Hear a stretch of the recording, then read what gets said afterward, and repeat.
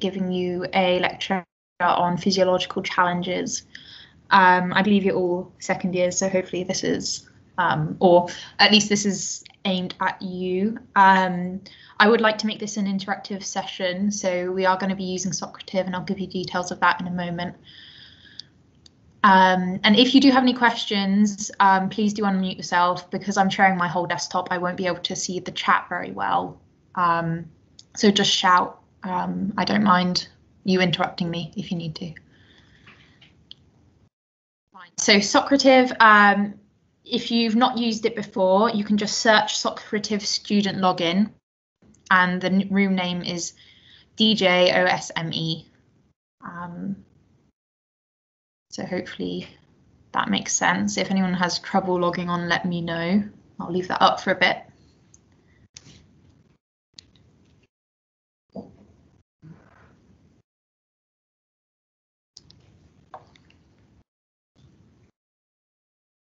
I'm just going to check if people are getting into the room okay.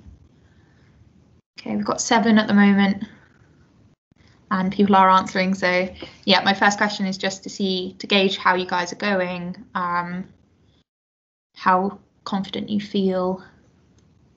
I'll just flick back in case anyone else wants to log on and give you another 30 seconds or so.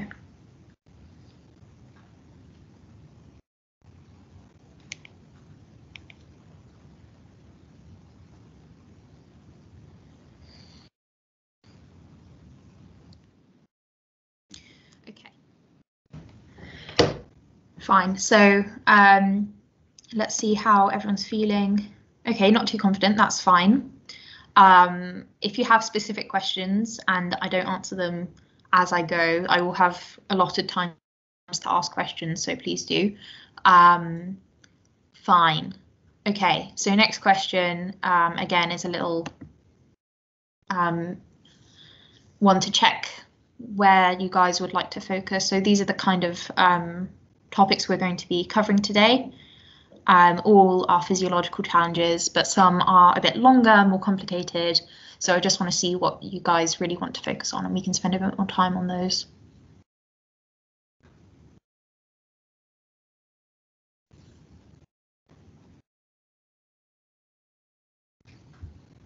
Okay. Okay, so exercise physiology, body temperature control, fine. Not many people on life at high altitude, which I'm impressed by. If you guys get it, that's brilliant. So okay, we'll focus on those two as we go. Fine. So this is the syllabus. I'm not going to ask people to look through it, but it's just there to kind of demonstrate the points and how much needs covering. So we'll just start with changes in posture. So we're basically looking at the orthostatic challenge. So my next question on Socrative, could you tell me what the orthostatic challenge is? Just a couple words on what you think, what you understand by that term.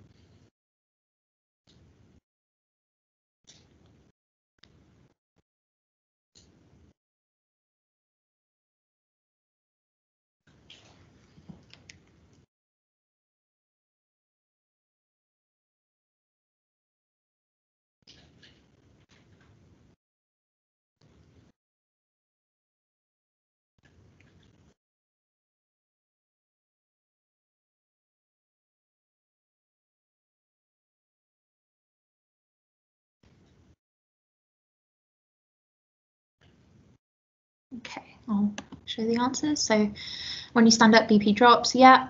Maintaining venous return, yeah. Stand up pulse, yeah, brilliant.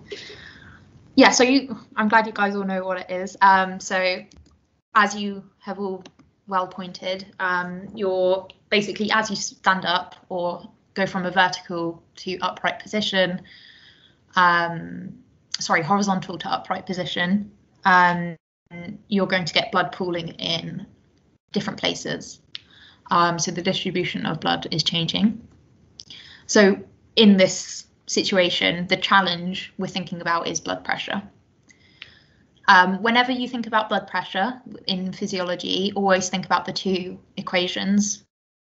So blood pressure is equivalent to cardiac output times total peripheral resistance, and cardiac output is equivalent to stroke volume times heart rate.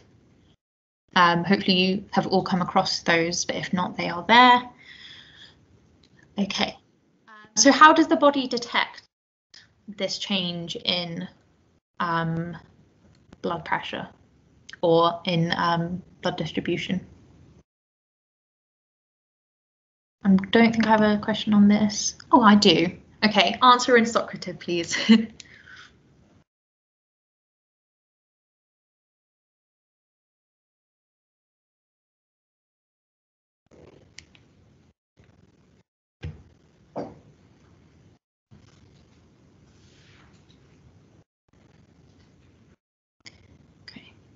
I'm just going to aim for about 6 or 7 people. Yeah, baroreceptors to answer just in interest of time. So yeah, baroreceptors, that's what we're looking at.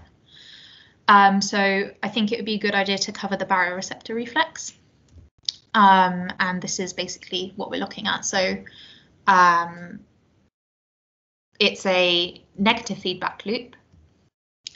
You'll get an increase or change in your blood pressure, and the baroreceptors in your aortic arch and carotids detect the change, and you'll get afferent signals going to the cardiac control center in your medulla oblongata in the brain, and in turn this will cause upregulation of your sympathetic nervous system, downregulation of your parasympathetic nervous system, and that causes increase in cardiac output and stroke volume. And from our equation from before, we know that that will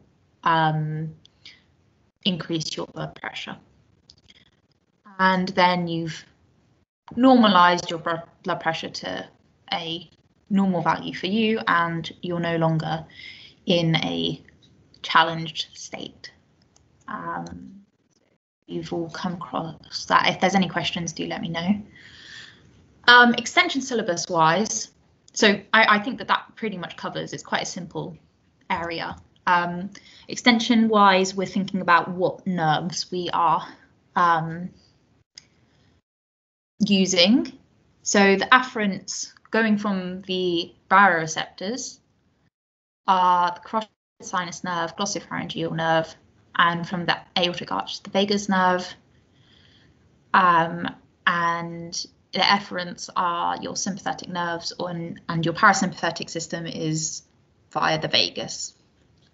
So there are plenty of really nice diagrams out there that you can use to just model off of, but I do think that it's a good idea to draw your own if you can, including these, and don't worry about making notes. Like Rosie said earlier, you guys will be getting handouts if you fill out the feedback.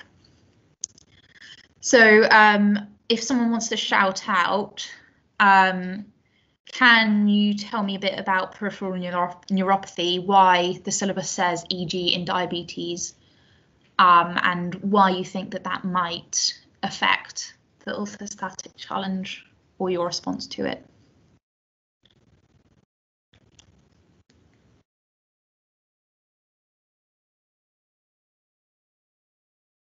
No volunteers?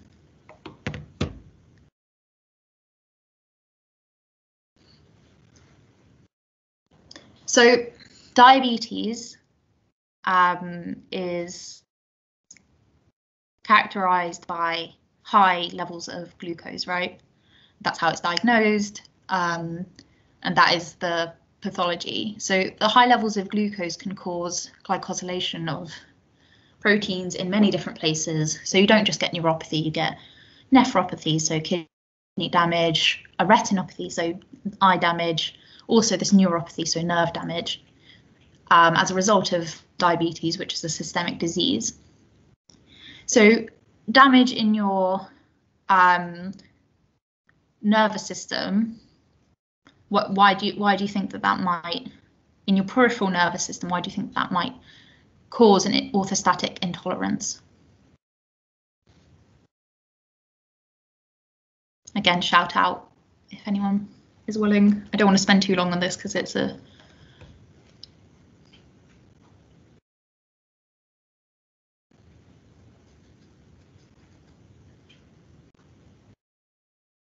okay, fine. I'll stop asking people to shout out because it doesn't seem like the group is too keen on that, so that's fine. So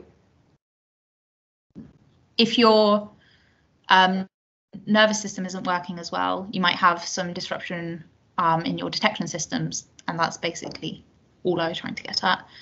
And because diabetes is a systemic disease, it will affect everywhere, basically. Antihypertensives are obviously in place to lower blood pressure, so those include like beta blockers or can't think of the others, of diuretics. They have different mechanisms, but they all aim to lower blood pressure, part of the name. And if you're lowering your blood pressure, you can get a bigger drop in blood pressure from lying to standing, and that's what causes the orthostatic intolerance, isn't it? It is that change. So the drop in blood pressure is what you're looking at. Venocaval compression in supine pregnant women. It's kind of self-explanatory, but you're going to get, so having a extra space occupying thing in your body, i.e. the fetus, can put pressure on in your abdominal space, right? So you guys might have come across this with neuro things. If you get a space occupying lesion in neuro, then the pressure has to go somewhere, right? And that's when you get the brainstem herniation, or you can get other types of herniation, but the concept's very similar. You're getting an increased pressure in the abdominal cavity, and the first thing that will be compressed, because it is the has the lowest pressure behind it, is your inferior vena cava, and if that is compressed, then you're reducing the preload, so the amount of blood that's getting to your heart, which means your heart has to work less hard, because the pumping of the heart, the strength of the heart pumping, is proportional to the preload, and that's Starling's law, I believe, though do correct me if I'm wrong. And that just basically means your blood pressure will be lower, and again that can cause a bigger drop from lying standing blood pressures. Finally, the effect of changes in posture on arterial blood pressure and VQ matching in the lung. So VQ matching is the body's ability to match ventilation and perfusion. So if you've got a bit of dead space in your lungs, so you've got something blocking one of your blood supplies, one of your blood supply branches, like a pulmonary embolism, your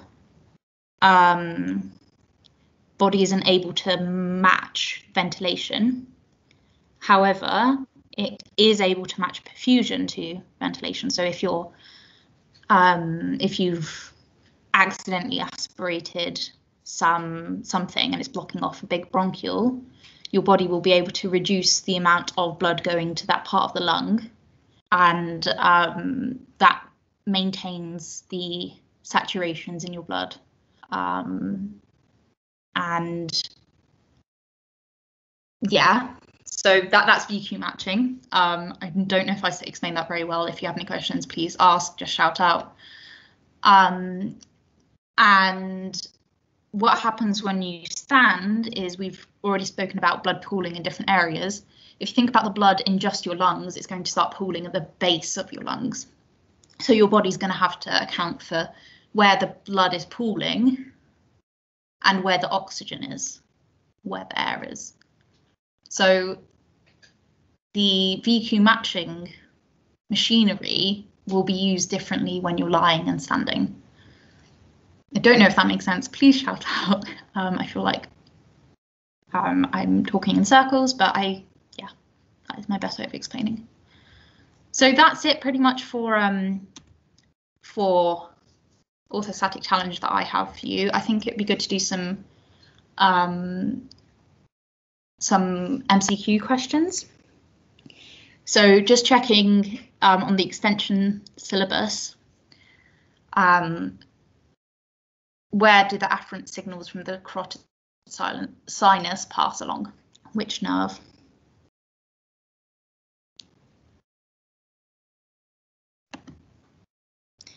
Yeah, so the glossopharyngeal nerve. So the vagus is the other way.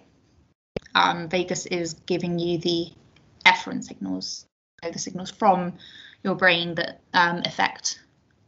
cause the effects in your lungs, heart. Yeah, fine. So afferent signals from the carotid sinus pass to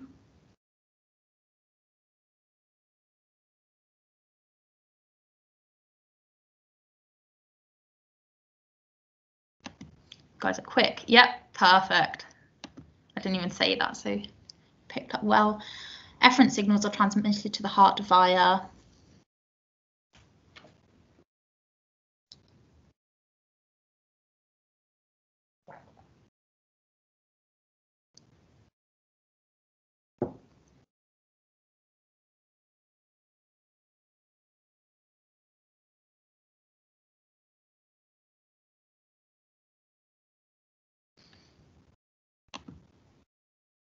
okay, so it's both cardiac, sympathetic and vagus nerves, because the sympathetic nervous system is upregulating and you have a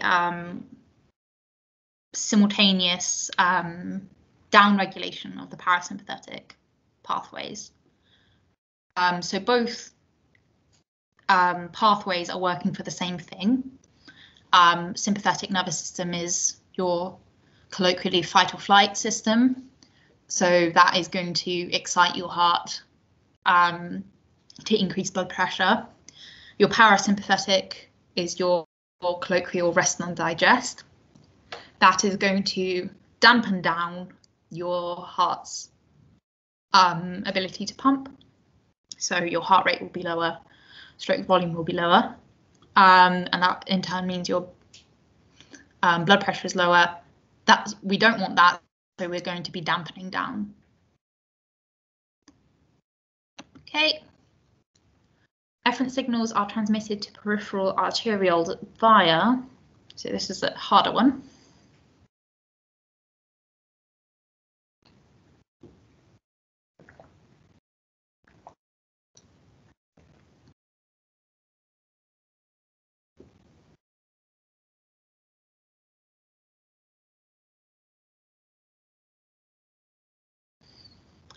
I'll show the answers just in interest of time. Yeah, well done. So here you're thinking about what are you wanting in the peripheral arterioles? If you're trying to increase your blood pressure, you want your arterioles to constrict, right? You're increasing the total peripheral resistance. And from that, you're thinking about what receptors are on arterioles and which ones cause vasoconstriction. And as you all have done well, it's the noradrenergic nerves. So well done. Okay. Efferent ganglionic transmission is mainly via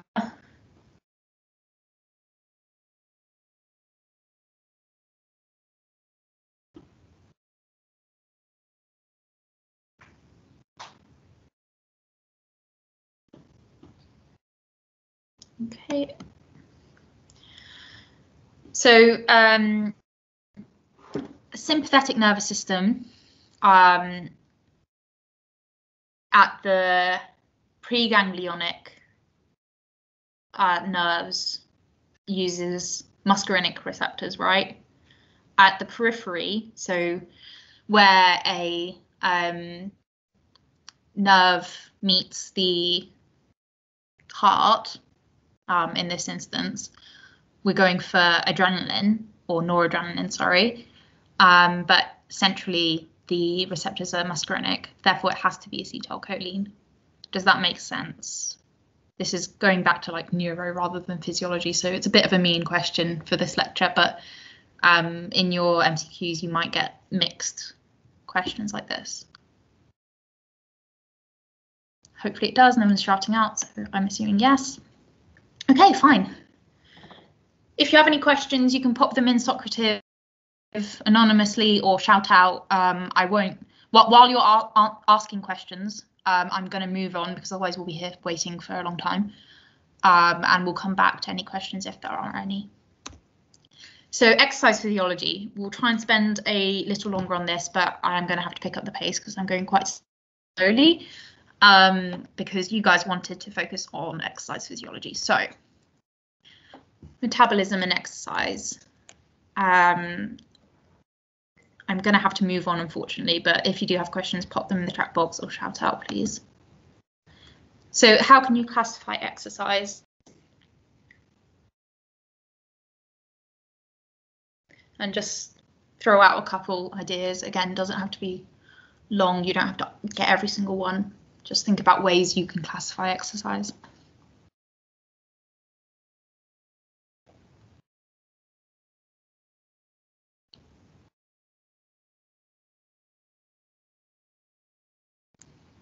Okay, I'm going to show answers just because of time. Lovely, got a couple in there. So voluntary, yeah, really nice. Aerobic, anaerobic, isometric, dynamic. Fine. So those are the ones I was going for, but the other people who answered other things, like, yeah, that is exercise, but just thinking about classifying, you're thinking about how you can separate different types of exercise. Some people put like cardiovascular versus like weights and stuff. So that's fair enough as well. So fine. So the main ones that we're classifying for this purpose are aerobic and anaerobic, dynamic and static, type 1 and type 2. Voluntary and involuntary, as someone said, are also good classifications, especially when you're talking about experiments. So if you've come across any experiments that use involuntary exercise to demonstrate how exercise is controlled and the physiological response to it, those kinds of experiments are basically just assessing the response of the muscle without conscious input. And that is quite important, as we will come to see, hopefully. So metabolism accounts for about 60% of heat production at rest. And while you're exercising, obviously you're metabolizing a bit more. You're using your muscles, you're using up your glucose reserves or your fat reserves, depending on the type, duration of exercise. And that will generate more heat, which is kind of hopefully is kind of logical. A lot of people who do exercise physiology like measuring metabolic rate.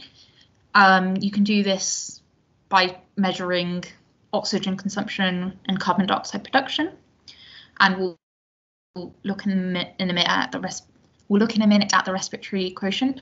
You can also measure heat, because we've said that that's a representative of how much metabolic activity is going on, and you can measure your work output. So like, I don't know if you guys ever did this at like a science museum or something, but they like have a bike and you ride it and like try and light up a bulb, that sort of thing. You're measuring how much energy is being created, which is termed the work output.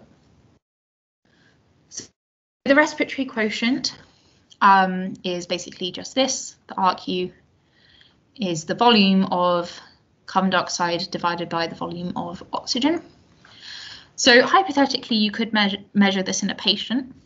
You could put a bag around their face with air in, make them exercise for about 5 minutes, and then take the bag and try and measure how much carbon dioxide and oxygen is breathed in or out.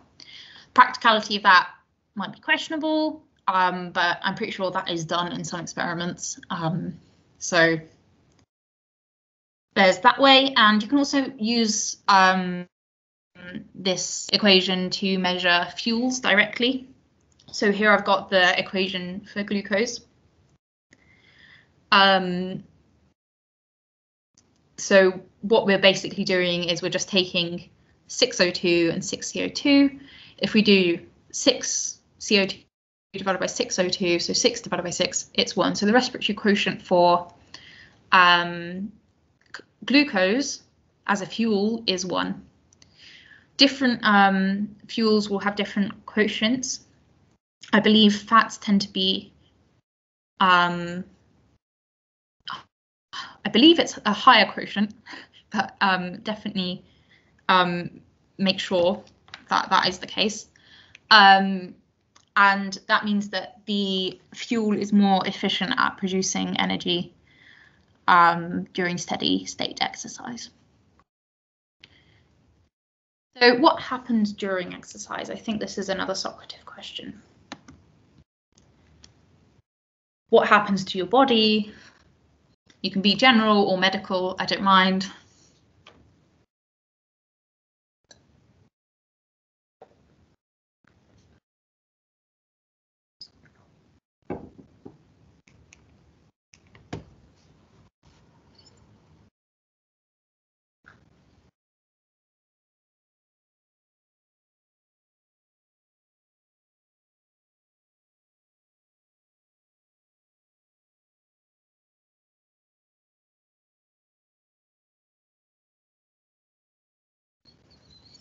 Okay, so I'll show the answers. Increased use of glucose and oxygen, heart rate and rest rate increase, yep. Increased heart rate, lactic acid, well done. Sweating, respiratory rate, stroke volume, blood pressure, yeah. Cardiac output, rest rate, metabolic demand, yeah, that's really good. Nice little factoid there. Reduced venous saturation, lovely. We'll come to that in a second. Yeah, lovely. Okay, you've all hit the nail on the head. Well done. So I like splitting this up into body systems because it just helps with my thinking. I'm a very basic thinker.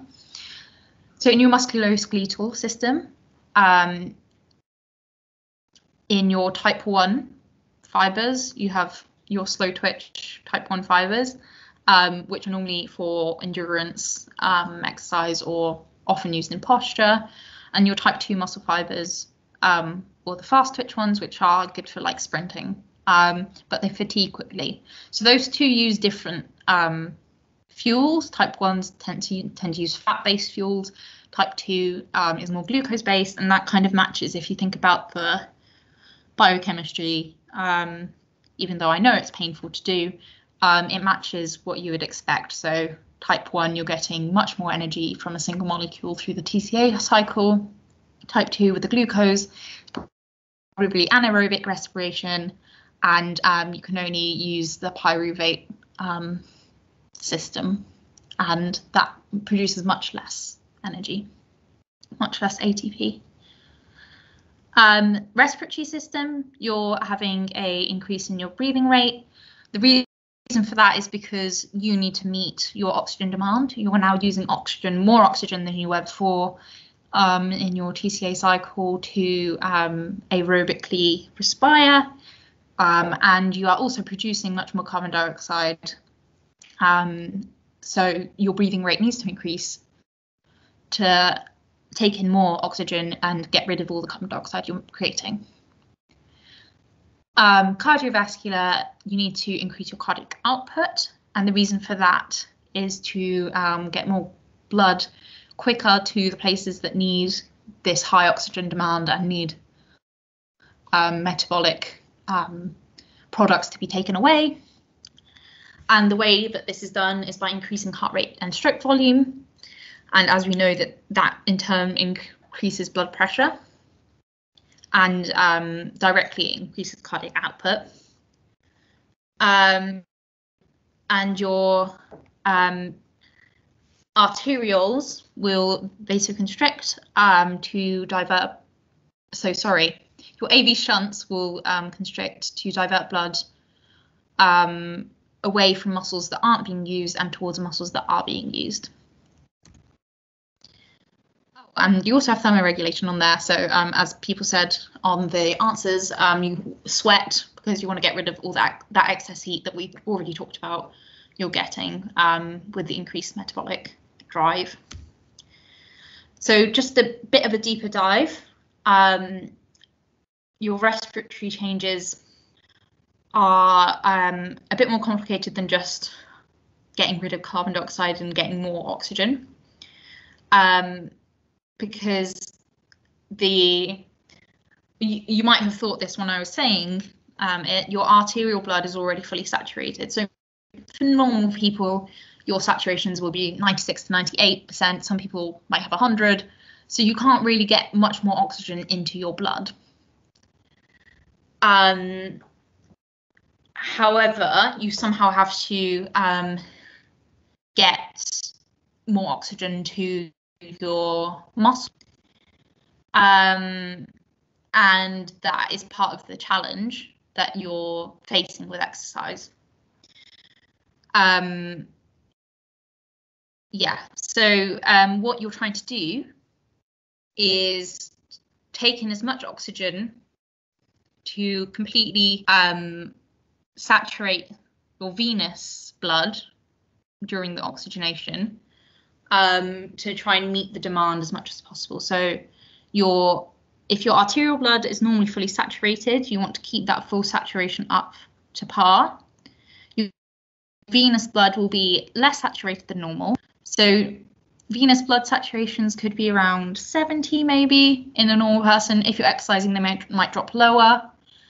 And part of your challenge is trying to get the, let's say, I don't know, 50% in your venous back to the 98% that it should be. We've already said that the heart rate and stroke volume are increasing in the heart, so the blood is passing through quicker, and you have to create enough of a diffusion gradient for the oxygen to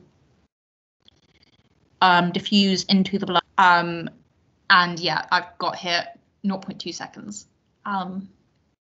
So that's the challenge. That's why you have to breathe fast. I think that's everything that's on there. So this is a graph of your ventilation with exercise. So when you start exercising, sometimes even if you think about exercising, your ventilation will have a sharp increase. It will continue to have a more gradual increase, and then it will plateau. So there's these three phases, 1, 2, 3, during steady exercise. As soon as you stop exercising, your ventilation will come down, but it won't be all the way back to your baseline because you're trying to meet your lactate oxygen debt and trying to just get back to your normal physiology. And you have to do that over a little bit of time. So this is a useful diagram, very badly drawn by me, but I'm sure you guys could draw a better one for your notes, or you could just steal mine, that's fine. So these phases obviously have underlying physiology, they don't just happen. So how the mechanism by which there's this fast response in phase 1 is through feed-forward control. And this feed-forward control is basically centrally mediated. So when I said that even thinking about exercise can cause your ventilation to increase, this is the reason why, is because it is a centrally mediated system. So there's a few different theories on how the brain mediates this increase in ventilation. the efferent copy theory I quite like. It's basically saying that the areas in your brain that are generating exercise have nerves that go from the same areas and are activated by the same thought process to engage in exercise, and those other nerves that are like in parallel with the motor nerves will go to the medullary respiratory centers and cause that increase in ventilation. There's some evidence that the central mediation is a learned response, and that I believe was done in goats or sheep that had artificial dead space. So part of their lung was basically made not viable to work, and they were able to adjust their breathing to account for the part of the lung that wasn't working anymore. I hope that makes sense. You also have some feedback control, and this is what comes more into play with the later phases. So you have your peripheral chemoreceptors are the main things, and I'll come to that in a second because it's a bit complicated. You have mechanoreceptors in your muscles, and they'll detect stretch. So if you're running, your muscles will be able to tell that they are being stretched and contracted, and that can that will have some feedback control in the respiratory centers in the brain. You also have metaboreceptors, so they'll detect the local metabolites that are made during respiration, during exercise. So ADP is a product of ATP when it's hydrolyzed. Potassium, protons from the electron transport chain. Potassium will come out of cells because of the need to balance the electrochemical gradient. So as you get more protons in the cytoplasm, you'll have a pumping out of potassium to keep the charge inside a cell neutral. So the peripheral chemoreceptors are found in the carotid bodies. I think there's also some in the aortic arch, but we mainly refer to the carotid body ones. I said they play a role in phase 2 in particular, so this kind of slower upstroke. Normally, conventionally, they respond to carbon dioxide levels, but we've already said that the arterial supply has normal saturation of oxygen and carbon dioxide. So the levels of oxygen and carbon dioxide in your arterial supply won't change between exercise and rest. What changes is your venous levels. So your venous levels of oxygen will be much lower than normal, so at rest, and the carbon dioxide levels will be much higher in your venous circulation than at rest. So there is a big debate about which factor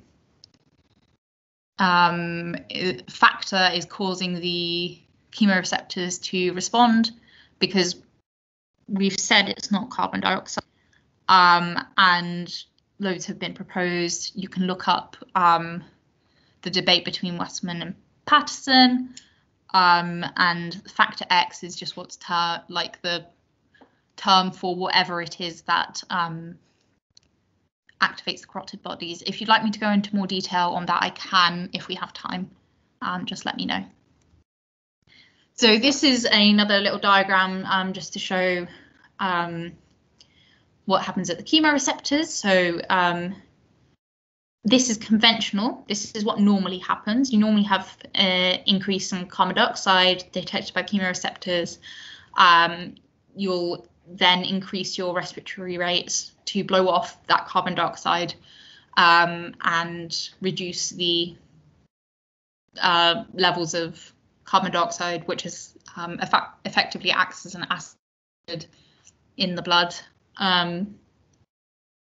So yeah, that's what would normally happen in physiology. So if you were like retaining carbon dioxide because you had COPD, this is what might be happening.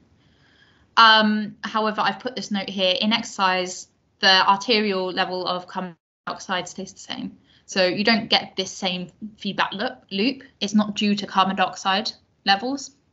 It's due to something else, that factor X. Fine. So cardiovascular changes, chemoreceptors again will drive cardiovascular function. So alongside the ventilation, we've already spoken about the blood pressure with baroreceptors. So because your blood pressure is increasing during exercise, your baroreceptors will work to stop that increase too much. So it will keep the heart rate in check, basically. And you'll also have an element of your peripheral vasodilation, because if we remember, blood pressure is a function of cardiac output and total peripheral resistance. So you can change the total peripheral resistance to avoid having a high blood pressure, but again, that is in response to the baroreceptor response. Yeah, so that's the vasodilation. So yeah, you also have the response to metabolites, and that is to increase flow to the muscles that are producing these metabolites, so undergoing exercise. Yeah, okay, fine. So extension syllabus stuff. They mention mechanical efficiency. So this is talking about how yeah, how much power you can produce as like how much power you can produce based on how much power you've been given. So how much energy I'm creating by running versus how much energy I've been given in my like food and stuff, or how much I've trained to be a good runner. So if you go running often, you will be more efficient than someone who doesn't run at all. I hope that makes sense. ECG testing, so you can test for exercise intolerance using an ECG. That basically, like we said before, the cardiovascular system is limited by the baroreceptors. If you have exercise intolerance, you might just not be able to either reach a heart rate that's sufficient for your workload, or you might not be able to, you might be over, your body system might be over. But basically, you could either be going way too fast with your heart or way too slow, and that might be because your heart is being dampened down too much or being upregulated too much. You could also use this for research. I put a question mark there because I'm not really sure of many things that have, but hypothetically you could, and that might be something you want to reference in an essay if you have one on this topic. So the factors limiting exercise in normal subjects and in patients with heart and or lung disease. So for a healthy individual, the limit of the amount of exercise you can do, aside from like just if you were able to do as much exercise as you possibly were in terms of like psychological limitations, your limit will be the oxygen delivery to muscles. So, you know, when you get cramp in your leg, when you've exercised too much, that's your lactate buildup. Your lactate is basically a proxy for your oxygen debt in your muscles. If your oxygen delivery isn't able to meet the requirements of the muscles, that is what's going to limit you. However, in disease, the limit is more your heart or lung function. So if you're, it's kind of like a secondary or the cause of a limit to oxygen delivery. So if your heart isn't working very well and you can't meet the demand for a blood pressure to perfuse your muscles sufficiently, then that is going to be the limitation. Again, hopefully that makes sense. So given that in healthy individuals, oxygen delivery is the limitation, many people try to overcome that limitation by increasing their oxygen delivery. So you might have heard about people using like artificial or injected EPO, but you can actually produce that naturally through altitude training, and many athletes do this. And we might touch on it quickly with the high altitude section. So if we go back to the learned response that I mentioned earlier, we could hypothetically learn to improve lung function. Yeah, that's kind of self-explanatory. And we can increase our heart size. That can be a bit disadvantageous. Eventually, you hear about sudden death in cyclists often because they had this cardiac hypertrophy, and it puts a lot of strain on the heart.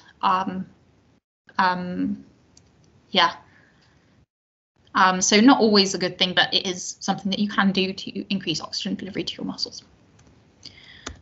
Okay, we'll have to really zoom through these questions. I'm taking way longer than I was expecting on this. So the most likely factor to cause dilation of blood vessels in active muscles is an increase in, and we're back on Socrative, by the way.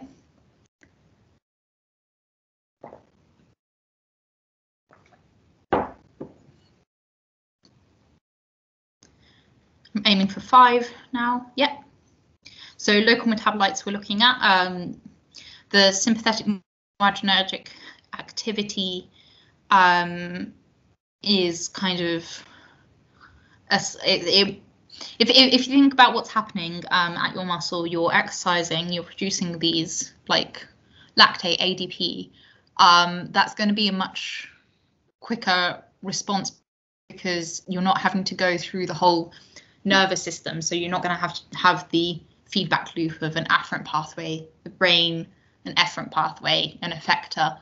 The local metabolites act on local receptors in the vessels to cause vasodilation. So, and that can happen without any nervous innervation. So that will be a bit quicker.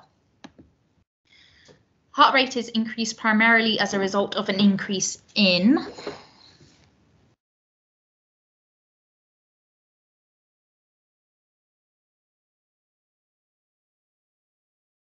okay. Yep, well done. Move on. Stroke volume is increased primarily as a result of an increase in.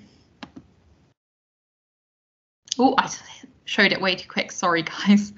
But yeah, it seems like everyone understood that.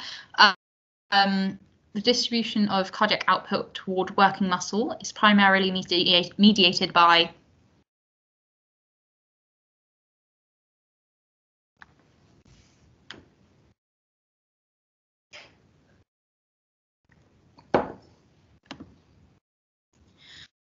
okay. I think the important thing here was the adrenergic effects. What you are thinking about is what receptors are present in the heart, basically. And beta receptors are probably what comes to mind more because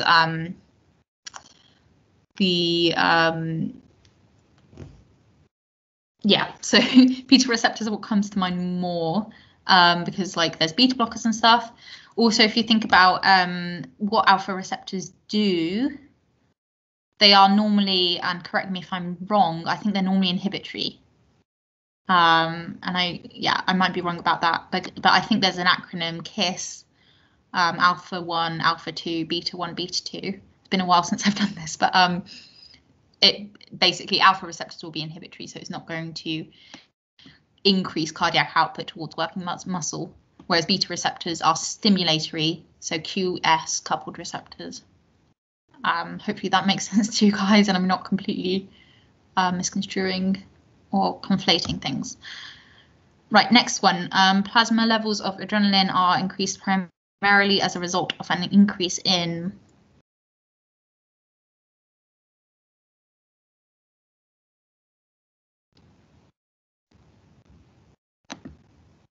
Yep, lovely. Arterial CO2 partial pressure. This is a key concept. Beautiful.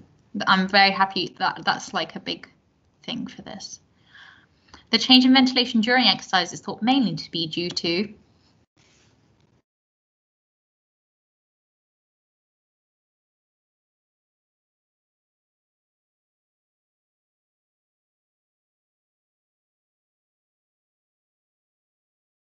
a bit slower on this one.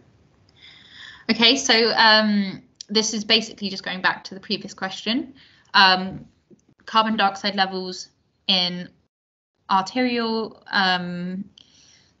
circulation won't change, neither will oxygen levels, so it's just none of the above. That was just, again, proof of concept, worded a bit differently. But if you saw this question in your MCQ, you might be like, oh, this is horrible, but you just need to think about that concept that the blood gases don't change in your arterial circulation during exercise. It's your venous gases that do.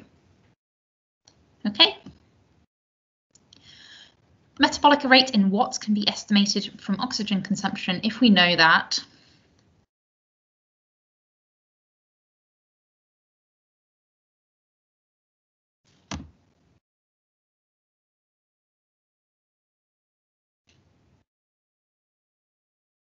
this is not a very nice question, so I understand why people are being a bit slow. Okay, so I think for this one, if you were to approach this in your exam, you have to think about what the units for watts are, and what information you've been given, what more information you need. So you've been told about oxygen consumption. So you'll want something that's relevant to the oxygen consumption. So I would zoom in on C and E.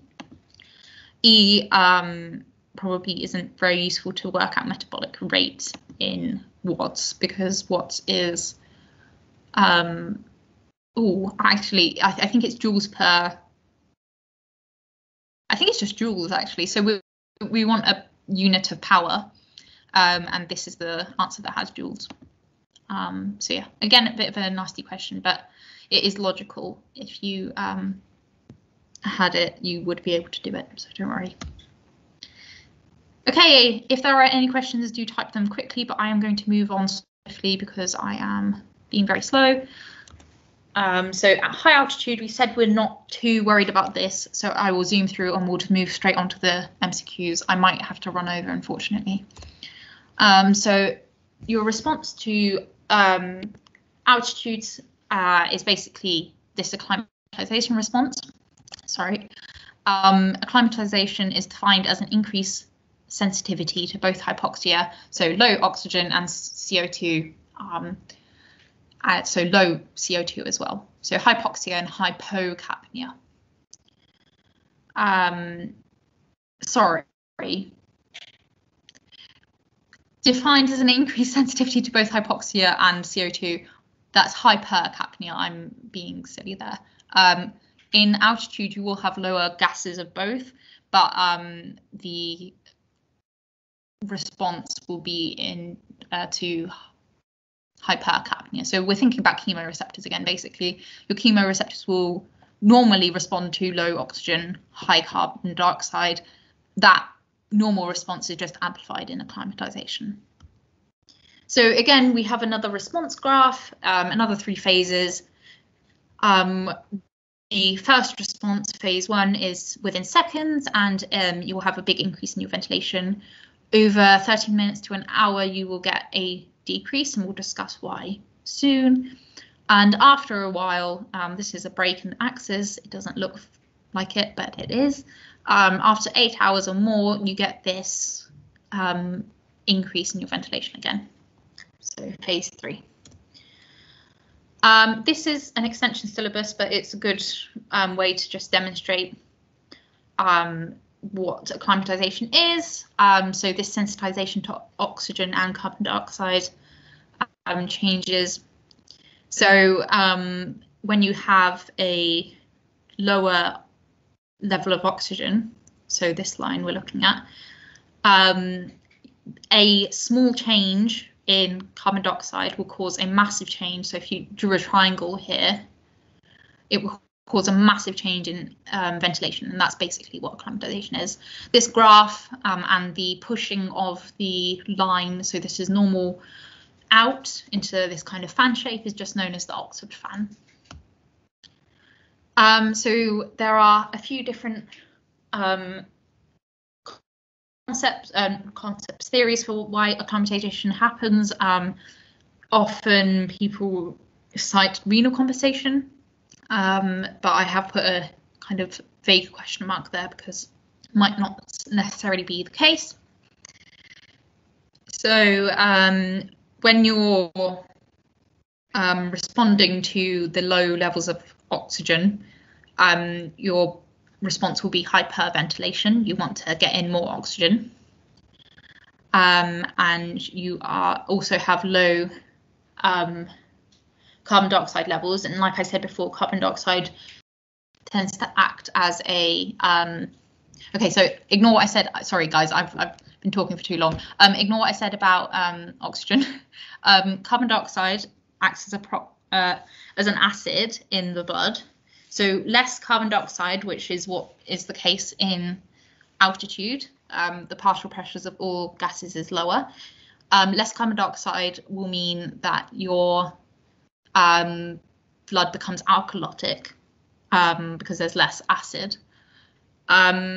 So the okay. I'm very sorry about this. I'm getting myself confused. So in response to respiratory alkalosis due to hyperventilation, you're hyperventilating because you've got low oxygen. So I was right in the first place. You do have low oxygen, you're hyperventilating, and you have a respiratory alkalosis. Your body responds by increasing bicarbonate excretion to get rid of some of the alkaline components you have in your body, and to try and bring plasma and cerebrospinal fluid bicarbonate levels down. So in turn making them both more acidic. The mechanism behind this is a type A B intercalated cell switch state. You can search that up. I'm not going to go too much into it because I don't like the kidney very much. But it basically means that you have more hydrogen ions available in the body to counter the alkalosis. And this whole thing is dependent on carbon dioxide levels. Maintaining carbon dioxide or inducing hypoxia still causes this fan to open, which is why people are not too keen on some people are not too keen on the renal compensation. So it's actually something that's intrinsic and unique to hypoxia. So the hypoxia itself is what's causing the acclimatization, not carbon dioxide, as would be the mechanism with renal compensation. You have a hypoxic ventilatory decline. So looking back at this fan, with the hypoxic ventilatory decline, you're going to be pushing your line down and to the right. This is a gradual decrease in the sensitivity of chemoreceptors to the hypoxia. And it's been found in experiments that this is because of a reduce of the maximum calcium influx in the chemoreceptors. This is something that only happens with hypoxia, and over time this causes the fan to open, which means even really large levels of carbon dioxide, so going from 40 to 45, won't bring that much of a change in ventilation. Hopefully you guys can see that and that makes sense. So the debate is between West and Robbins. This is Robbins' idea that it's an intrinsic change in the calcium influx in chemoreceptors.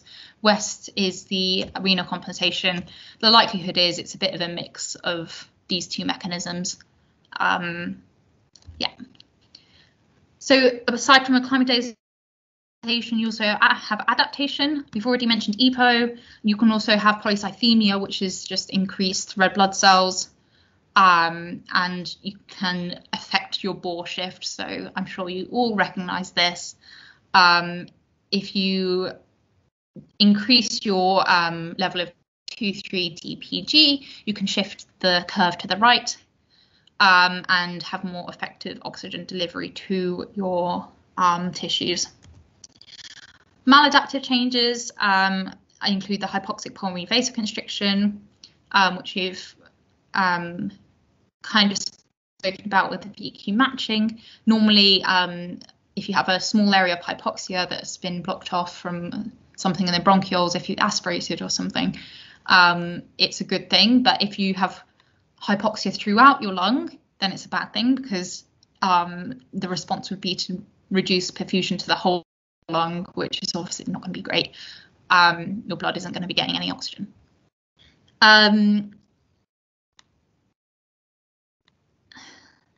Fine. You can also get what's called high altitude pulmonary edema, and combined with right heart failure from right heart strain because of the increased pressure in the lungs. So that vasoconstriction in the lungs from the VQ matching is called Monge's disease, and that's seen in Andean populations, and they're an example of a maladaptive group of people. You also have high altitude cerebral edema through a similar mechanism to the pulmonary edema, and acute mountain sickness it is caused when oxygen cannot be delivered even at rest, and you get a lot of horrible symptoms, and you can get progression to pulmonary or cerebral edema. When you get people going up Everest, they need to take medications with them to avoid these things, and these are the medications, and you guys can look through this in your own time, because we're already running over.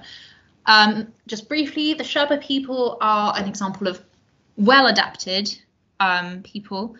They have some kind of counterintuitive adaptations, including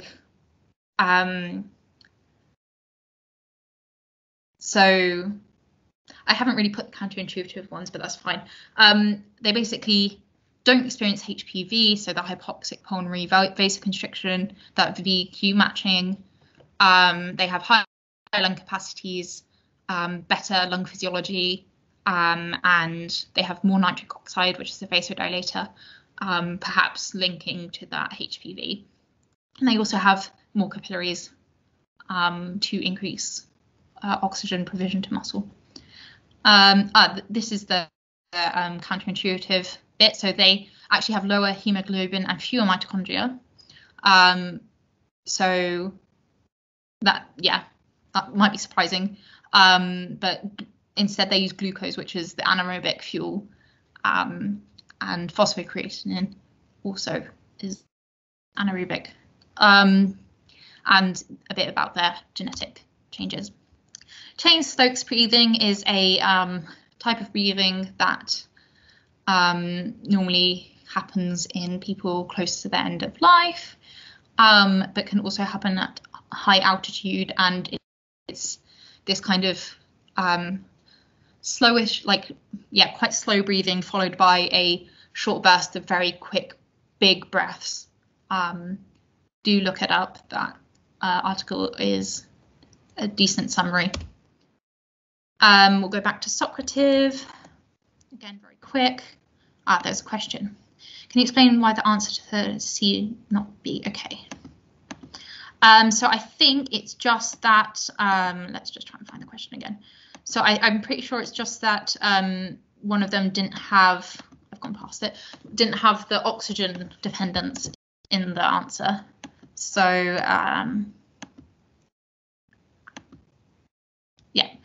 so C is 20 kilojoules per litre of oxygen. B is the energy content of body fuel is 20 kilojoules per gram. If in the question STEM they said estimated from the amount you've eaten, B would be the answer. Does that make sense?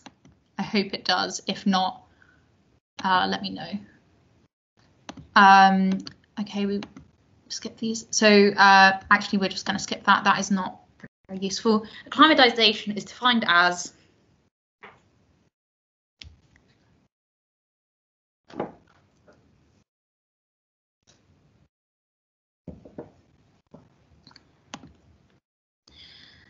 an increased sensitivity to both hypoxia and carbon dioxide.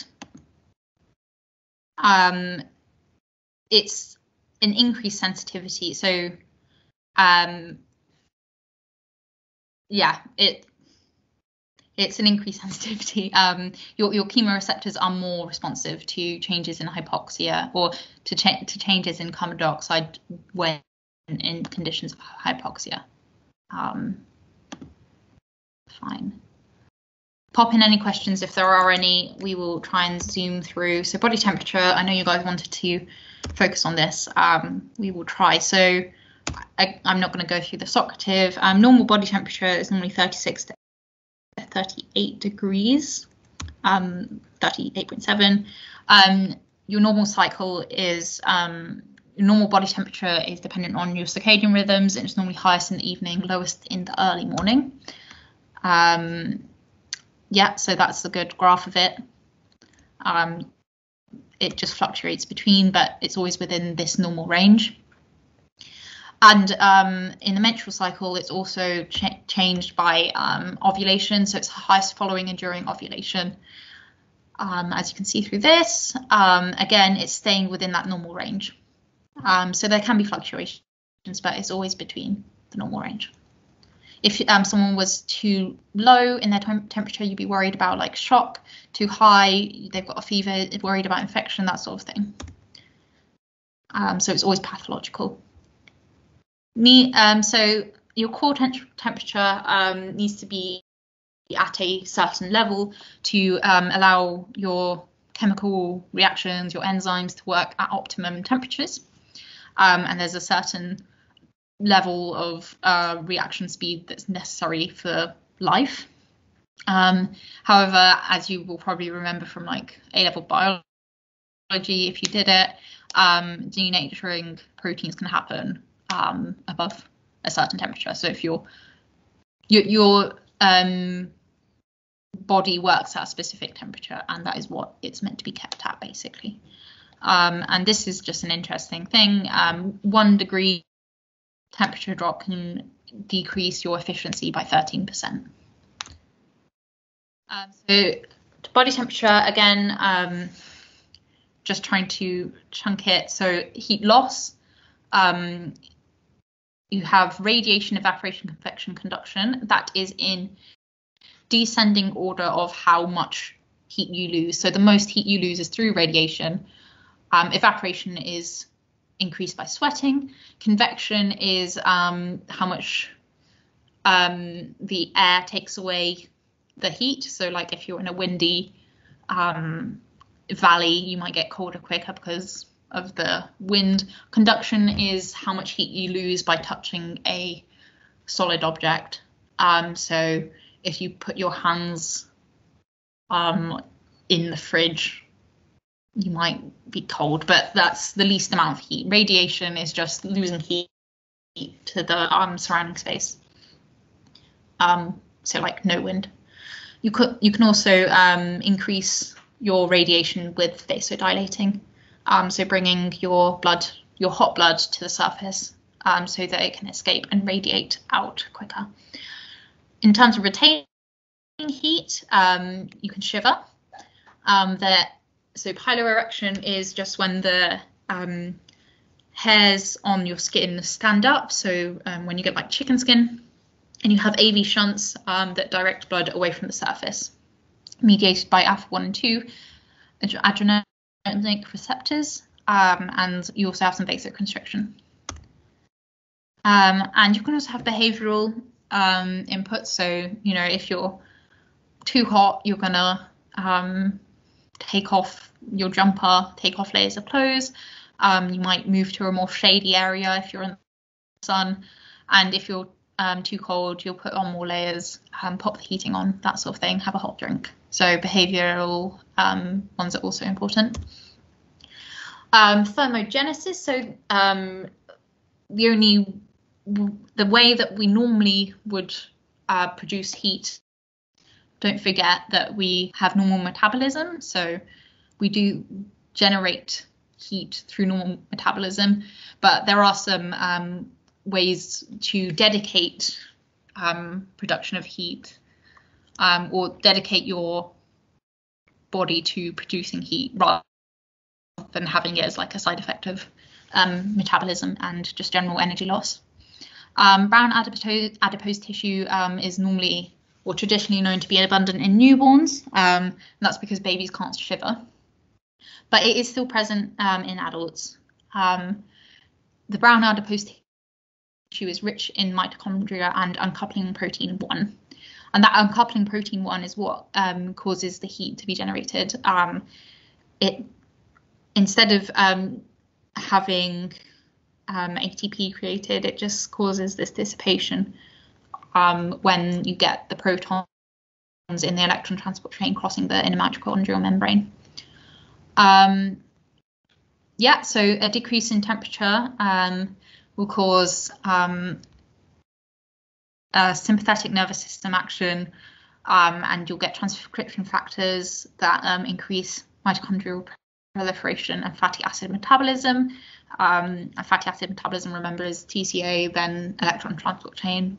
The 2,4-dinitrophenol diet pill is an exogenous uncoupling protein, so it is very effective at making you lose weight because you use up your fuel reserves and use it as heat, but it is highly toxic and potentially fatal, so definitely not advisable to go for. Control centers for body temperature are hypothalamic. So your anterior hypothalamus is for cooling, and it acts via parasympathetic system. Posterior is for heating, sympathetic system. So again, we're thinking fight or flight, rest and digest. Rest and digest, you don't need to be like hot and producing as much energy as you can. And yeah, vice versa for sympathetic. Receptors, your TRP channels will detect changes in heat. And they're just in your periphery, so like in your skin. You also have central endogenous warm sensitive neurons, and those are more for like core temperature detection. Thermoneutral zone is just referring to the like ambient temperature in a room that you will be most comfortable at. So you'll be best at controlling your body temperature. So if you're wearing clothes, like just normal levels of clothes, like a t-shirt and trousers, 18 to 22 degrees. And if you're not wearing clothes, that will obviously go up because your clothes do act as a good insulator. With temperature dysregulation, hypothermia, if you go below 35 degrees, that's hypothermia. You can get loss of consciousness around 30 degrees. With the hypothermia, you become bradycardic, so your heart rate slows down, and you go into ventricular fibrillation, which is like, one of the really bad rhythms you can have in your heart at about 28 degrees. You can also get frostbite if you stand in the snow with no shoes on for a while, and you get hypothermia in an extremity. You can get frostbite, and that can progress to gangrene. Hyperthermia is a core temperature above 38 degrees, 38.3 degrees, sorry. That can happen with burns, heat exhaustion. So you've been sweating way too much and you lost loads of fluid. You can get heat stroke, which again is similar to heat exhaustion but worse. If you go over 40.6 degrees as your core temperature, your thermoregulation stops working, and that's something that's quite characteristic of people who are too hypothermic. They will be in hypothermia, Actually, let's not worry about that. Fever can cause hyperthermia because you have this internal increase in temperature. And if you're not able to get rid of that heat, then you can get hyperthermic. Antipyretics are the drugs that are used to reduce temperature. This extension syllabus, I've never used Kleber's rule for anything, but it is this, the rate of heat production scales with mass. You can have therapeutic hypothermia, so it can be used to reduce ischemic damage in the brain, reduce hair loss in chemo. It's used in neurosurgery and heart surgery to reduce ischemic injury during times when they need to get in somewhere that has perfusion, high levels of perfusion, or highly reliant on perfusion. Malignant hypothermia is normally related to adverse drug reactions, sexamethonium and halothane. So halothane's a what's it called?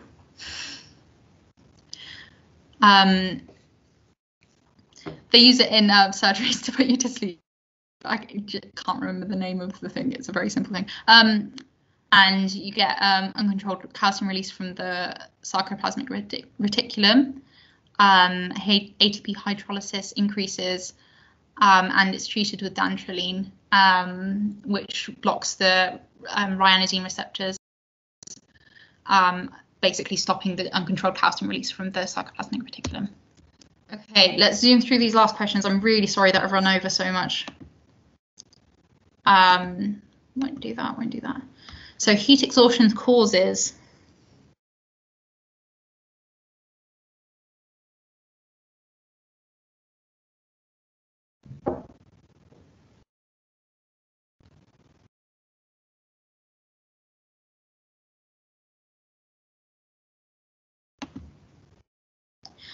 Okay, this is a difficult one. Hopefully you've all got an explanation when you answered. So heat exhaustion causes dehydration and hypovolemia.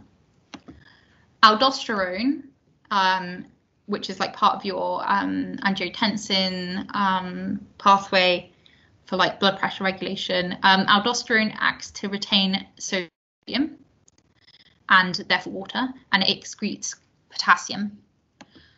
So in response to the low fluid level, so hypovolemia, and therefore low blood pressure, you get aldosterone release. I hope that makes sense.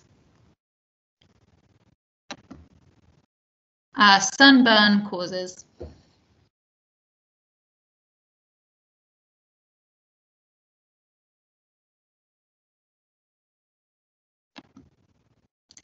Yeah, thermal injury. Raised plasma potassium, that is fair enough. If you get cell damage, you do get increased plasma potassium, but it's the simplest answer is the best answer if there is a simple answer. So thermal injury is what we're going for. Heat syncope causes, so fainting due to heat.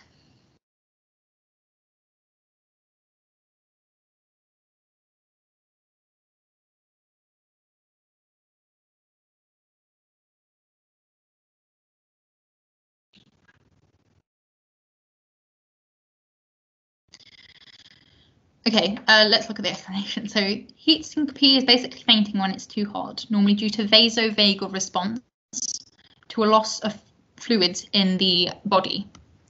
So that's the hypovolemia again. So vasovagal response is often what you would associate with syncope episodes. It's activation of the vagus nerve and subsequent response via the vagus nerve. The vagal activity will downregulate afferent discharge in the carotid. So vagus is parasympathetic. Activating the vagus will increase your rest and digest system, and yeah, you'll get a decreased rate of afferent discharge in carotid sinus. Hopefully that makes sense. Topical pilocarpine increases.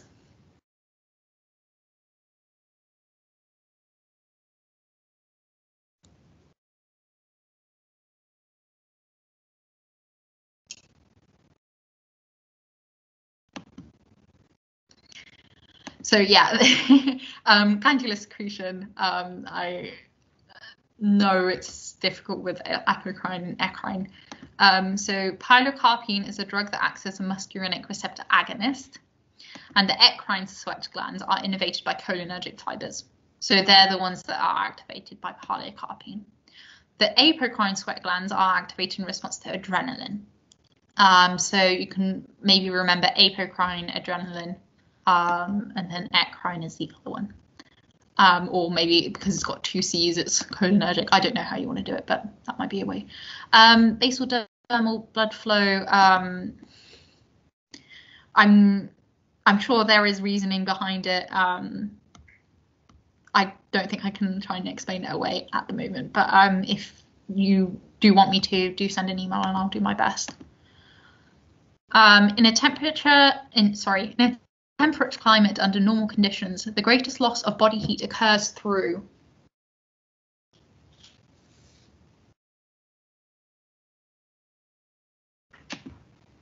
Yeah, well done.